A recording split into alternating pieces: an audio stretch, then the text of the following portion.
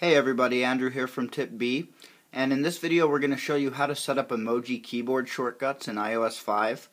This basically makes it a lot easier to get emoji icons in your text messages or your emails or your iMessage, whatever it may be. So in order to get started, you're going to want to jump into the Settings app. Before we can actually enable the feature, we have to make sure that the emoji keyboard is on. So let me just go back here and show you what I'm doing. You're going to want to jump into the General Settings pane, scroll down until you see Keyboard and tap Keyboard, and then tap International Keyboards. And you'll want to tap Add New Keyboard, and then you'll have to scroll down and find Emoji. It's right there on the list. So tap that and you'll see that it adds the emoji keyboard there. You'll want to go back here now and you can see there that you can add new shortcuts.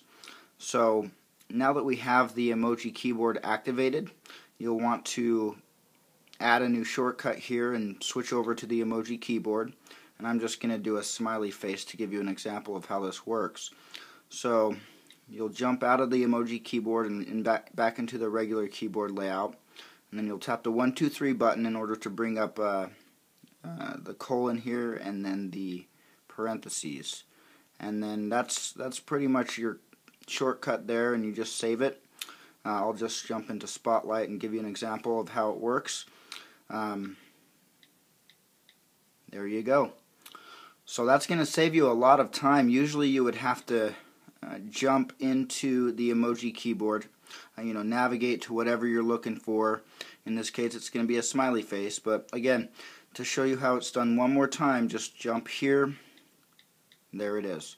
So that's going to save you a lot of time. It's a lot more of an efficient way of getting your emoticons in there through the emoji keyboard. So I hope you enjoyed the video. Let me know if you have any questions in the comments, and thanks for watching.